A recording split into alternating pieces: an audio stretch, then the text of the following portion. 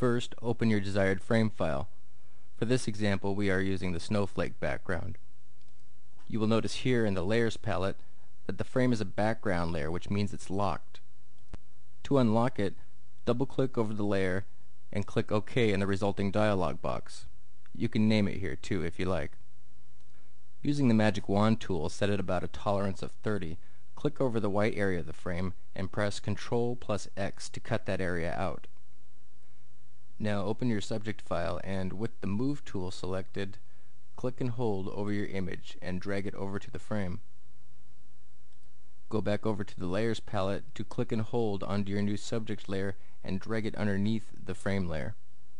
Most likely you will have the same issue I have here. Your subject file will be smaller than the frame. To fix that, press Ctrl plus the letter T to create the edit points for transformation. Place your cursor over one of the corner edit points until you see a diagonal double arrow.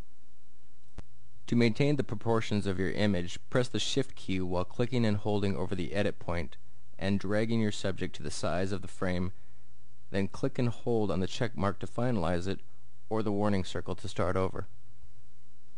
For professional images, or images that will be printed on photo quality paper, it is best to bring the larger of the two images down to the smaller, which we will do here by clicking on the frame layer and pressing Ctrl plus T just as we did with the subject layer.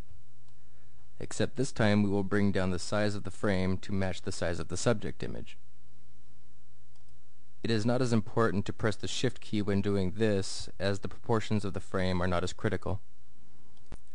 There you have it, and you would want to save this as a PSD for future use or archiving it, or save it as a JPEG for sending to the printers.